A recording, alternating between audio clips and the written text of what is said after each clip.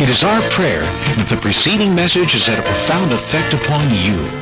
For additional copies of this tape or a catalog listing a number of life-changing messages by OCC Pastor... One of the benefits of me talking to you today is that you'll see that maybe not everything is true that you've heard about me. For example, what's not true?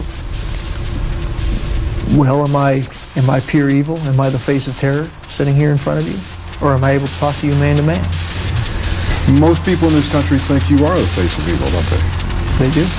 But sitting down here now, and let me make clear, I'm not sitting here trying to influence you. And I'm not putting on a game face. I'm not conning anybody. I'm just being me.